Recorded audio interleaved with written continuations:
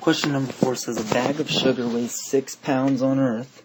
What would it weigh in newtons on the moon, where the free fall acceleration is 1/6 that on Earth?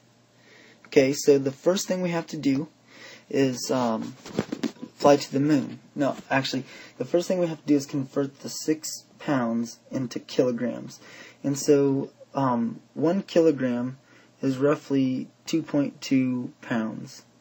So if we multiply that by the 6 pounds that we have, we can cancel out the pounds, and we'll get 6 over 2.2 kilograms. This is roughly equal to 2.72, and that will repeat forever. But we'll say 2.72 for simplicity, and that's kilograms.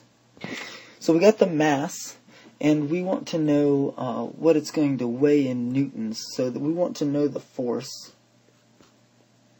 So we got the mass, and we got the acceleration also, because we know that on Earth it's 9.8 meters per second squared, and on the moon they're telling us that it's 1/6 of that on Earth. So we'd say 9.8 divided by 6 is our, and that's meters per second squared, is our acceleration on the moon. And so we would simply use force in newtons equals mass, 2.72 kilograms, times acceleration, 9.8 over 6 meters per second squared. So that's roughly equal to, the force is roughly equal to 4.44, 4.45. We'll say just 4.4 newtons.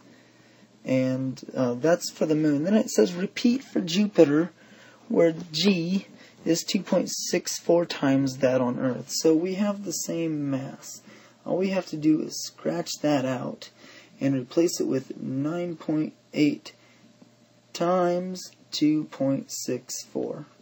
So now 2.72 times 9.8 times 2.64. So just so you understand what I'm doing, I'm resetting this problem up with the new acceleration due to Jupiter's gravity. So where force equals ma, we can replace ma, and we can say force equals 2.72, that didn't change, the mass doesn't change, times 9.8. Instead of dividing it by 6 this time, because it's not 1/6 anymore, we're going to times it because it's 2.64 times the gravity on Earth. So that should give you the answer of the force in newtons on Jupiter.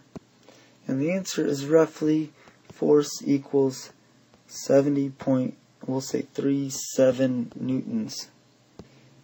Now the last part of this question is really easy.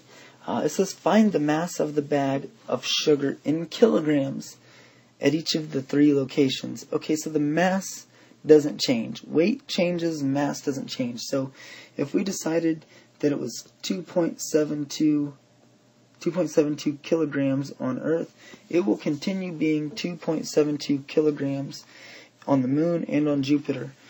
Because, check this out, weight is defined as force due to gravity, force from G. Mass is defined as the ability to resist a change in velocity. So resist change. Its ability to resist change is the same regardless of the force being put on it.